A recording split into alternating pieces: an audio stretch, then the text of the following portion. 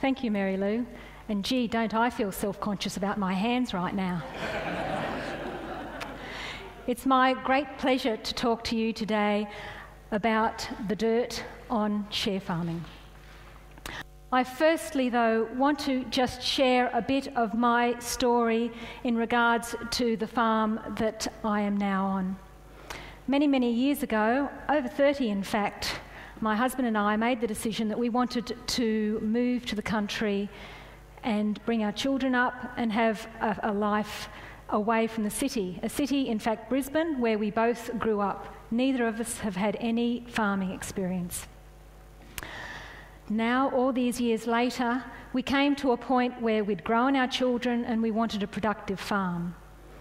After information gathering, because I believe that's one of the very important things that you have to do before you make those emotional and economic decisions, we chose first to put in farm forestry in the back of the farm, and then olives, 1,000 olive trees around the house.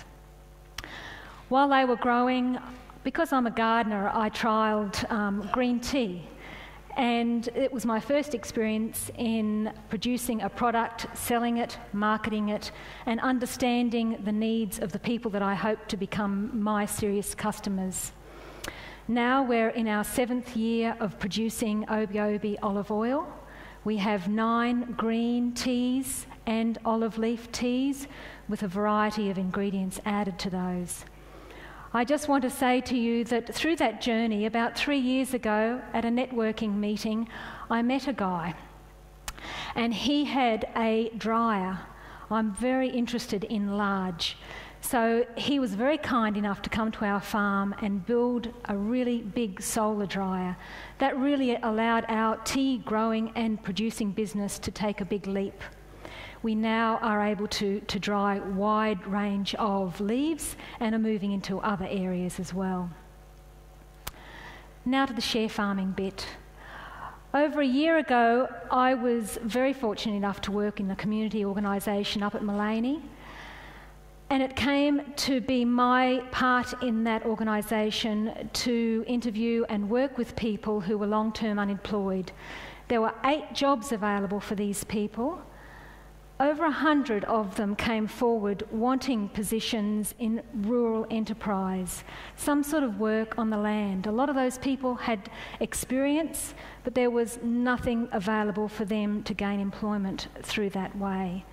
There were 2 of those rounds, and again, another group, over 100, 8 jobs, not enough jobs to go around.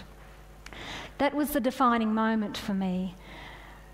I had the great joy of having good friends, and with them we went on a path of research and information gathering, so that just recently we completed 2 documents, one on share farming, mostly desktop research, but a second document that encompassed our part of a wider research deal, and that was in regards to the whole food chain. We were talking to farmers and growers in our Sunshine Coast region. Now we had the tools to understand how to work with people to allow the dream to become a reality. Since the publishment of those books, we've now moved steps closer, I believe. We're working on an educational package, we're working on networking. These are all issues that farmers that we spoke to needed. One of the more important issues, however, is a distribution centre.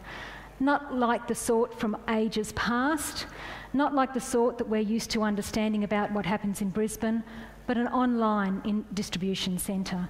One that can connect the growers, the processors, to the consumers, the customers, but more than that. One that gives information to growers about what sort of things to grow this particular season at this particular time. One that allows people to connect with their information and hand that to the growers and vice versa. At the same time, through this journey, I've understood that a lot of people who want to grow have been unable to do so in gaining hands-on grassroots experience. I spoke to a couple of people in my own Obi Valley, and I am now a proud participant in a new community farming group, and we call ourselves Obi Obi Black Soil Social Club. Yep, there's a lot of social part in that whole community garden atmosphere, and it's been a real joy in watching the progress of this group. We are that close to getting our first lot of seedlings in the ground, but to get to that point, we've had people give us tanks, give us bits of wood, give us wire netting so that we can take in a piece of ground and grow stuff. We've had a local farmer come and slash the area, another farmer till the soil. We've had someone from permaculture come and tell us the best way to move forward.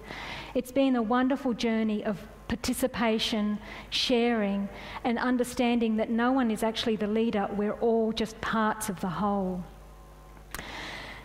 These are all just little steps to that final journey that we hope to make towards share farming, which again is going to be a collaboration between parties, hoping in the new year that with working with Missions Australia, we'll be able to organise a model where people will be able to be supported.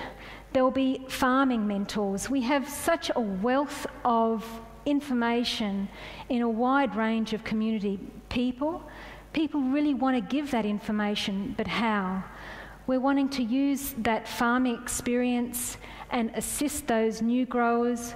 We want to have business experience, again, that business mentoring model. There are community organisations, not only in the gardening area, but a wide variety of other expert areas. So on this really interesting, exciting journey, ladies and gentlemen, it's my great pleasure to hope that perhaps by the end of next year, that not only can I tell you about the journey leading up to share farming, but that I'll be able to tell you about the journey leading from share farming to the future. Thank you so very much for listening to me today, and I look forward to speaking to you some of you sometime later. Thank you again.